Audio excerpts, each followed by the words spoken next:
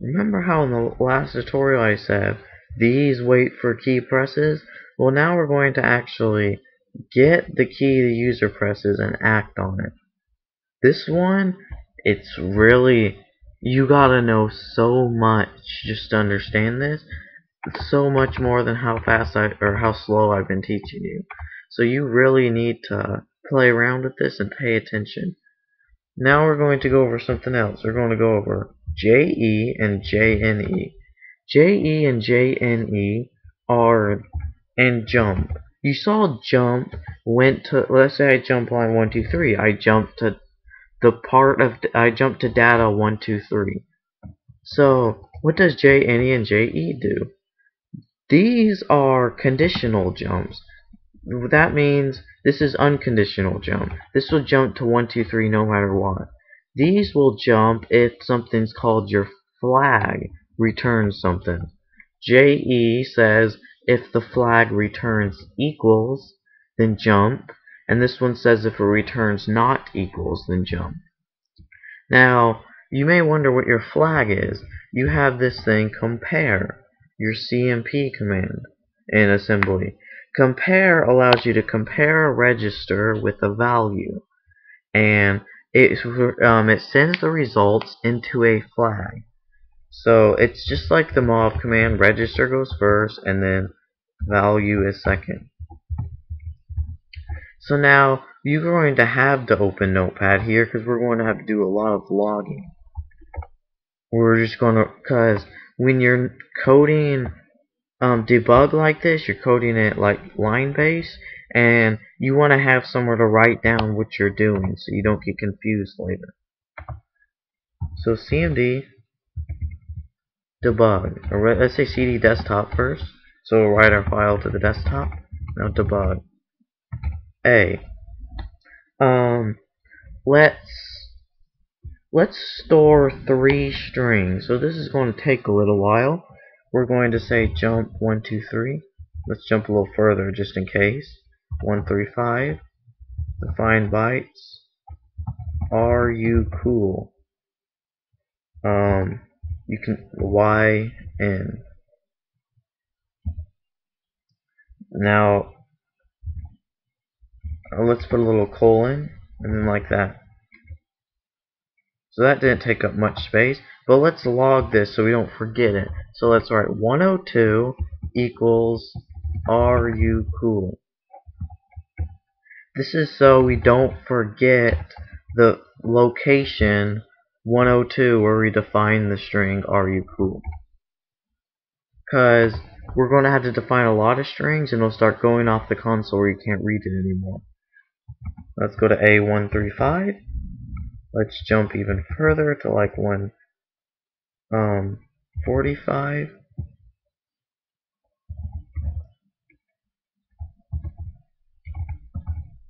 Say lol you a loser. This is what's going to say if you it's going to say this if you press any key but Y. Now let's log that at 137 we define the bytes lol you a loser. Now let's store another string. Jump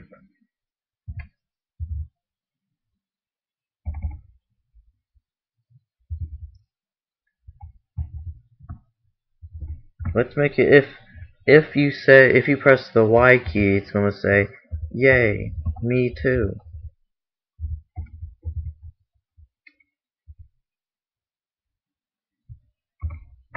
Now let's store that at 152. We have yay, me too. Now let's store one more string. You may think this is boring, but you have to do this in debug. You won't have to do this in like the flat assembler. It's a lot quicker in the flat assembler. We just want to get used to using debug before we move to the flat assembler. Jump 190. define bytes, press any key to continue.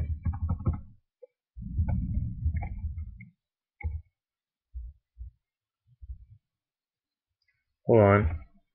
I just made a mistake. 192 went further than my jump. So let's go back. A170. Jump. Let's go to 210. I don't think I've ever had a program that went this large before. So define bytes. Let's do this. Let's actually define 0D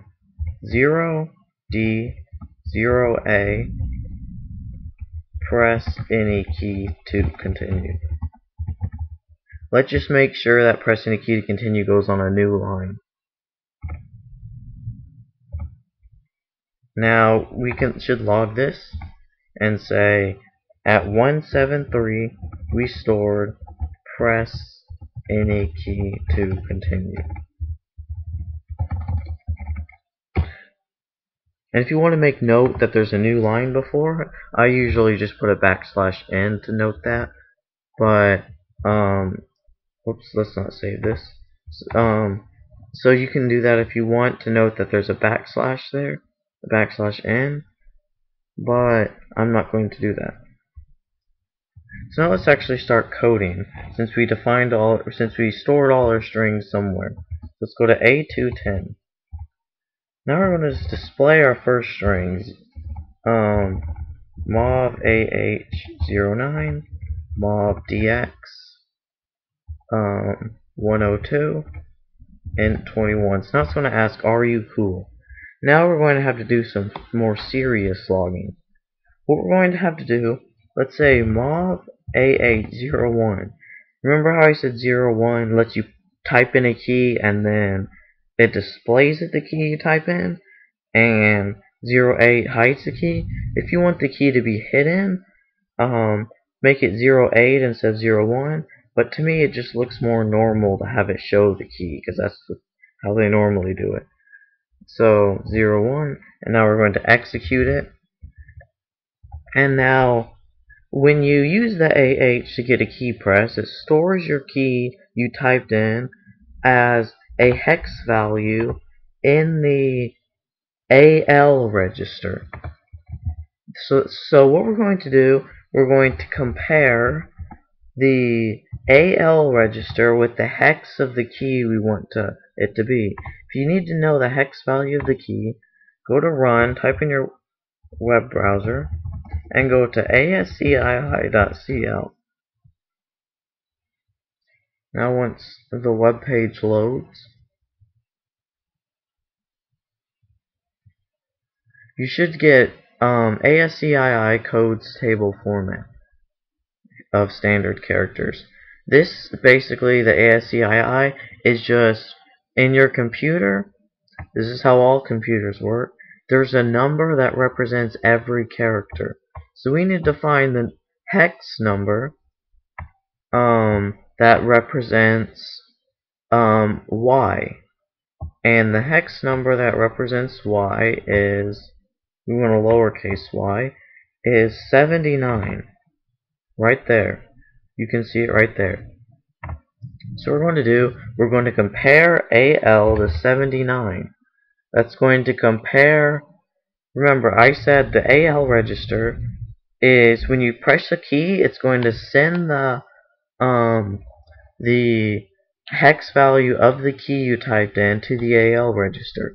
So we're comparing the AL register with the hex 79. So what this is going to do is it's going to send the results of the comparison of the key you pressed with a lowercase y. So let's press enter. And now that sends it to a flag. Now flags, like I said, will store like the result. And now we can use jump equals to only jump if the key you press is equal to 79. So where do we want to jump? This is somewhere else we want to log. Let's go like pretty far to like we're in the 200s now, to like 260. And this is going to be for our JE. So that means it's only going to jump to this location in data 260, which is really far from here. I don't think I need to go that far. Actually, I don't. I'm going to change this to 240, 230. So only if the AL register is equal to the hex value of 79, it's going to jump. So let's type that in, 230, right? Yeah. So it's going to jump to 230. Now what happens if they're not equal? What we're going to do is JNE. So jump if the comparison returns not equal, and this time we're going to jump to, let's say, 260. So now 260 equals jump not equals. So now what we just did, we're going to pause for a key press, and if you press Y, it's going to jump to the position in data 230. If you press anything but Y, it's going to jump to 260. So that's a jump if not equals. So now let's go to 230, where it jumps to if you typed in a lowercase y. Well, we're going to say mov AH09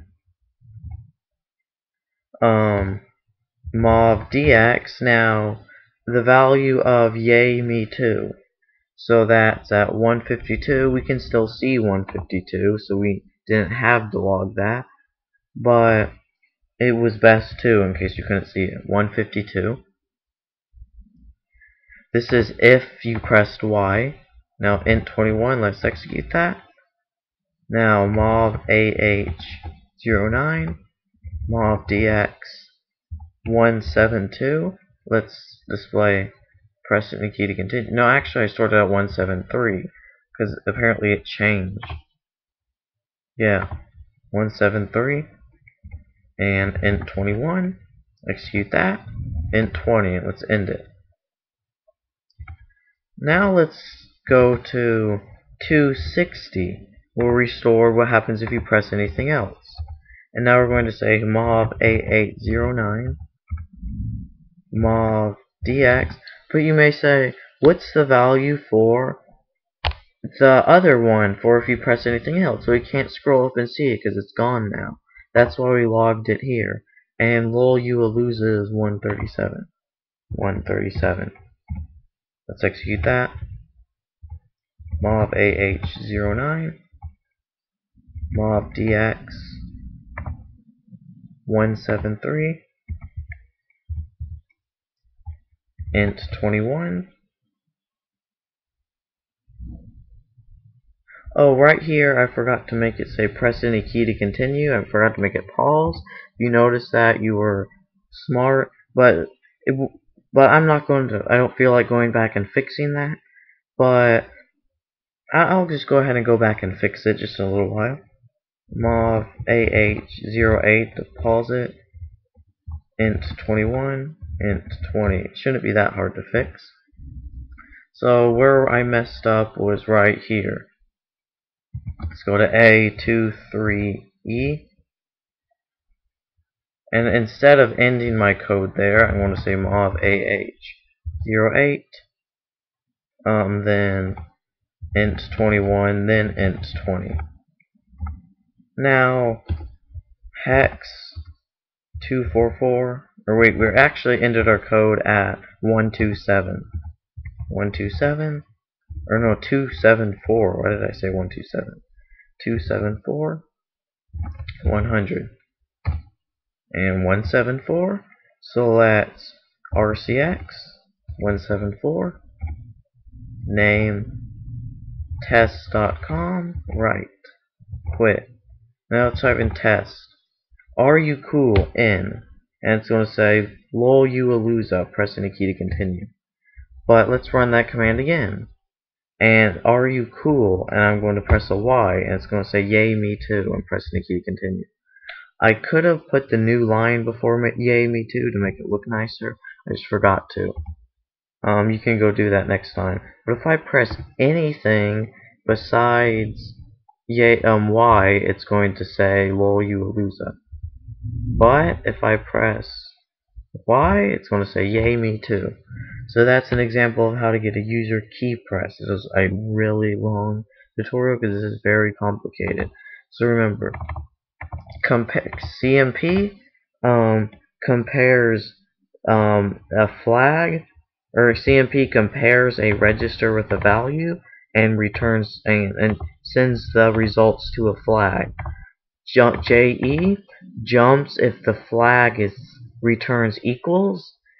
If JNE jumps if the flag returns not equals. And then the AL register is when you can check for a key press. It sends the hex of the key you press into AL. So that's it for this. Next tutorial, I'm not exactly sure what I'll go over, but that's it for this one.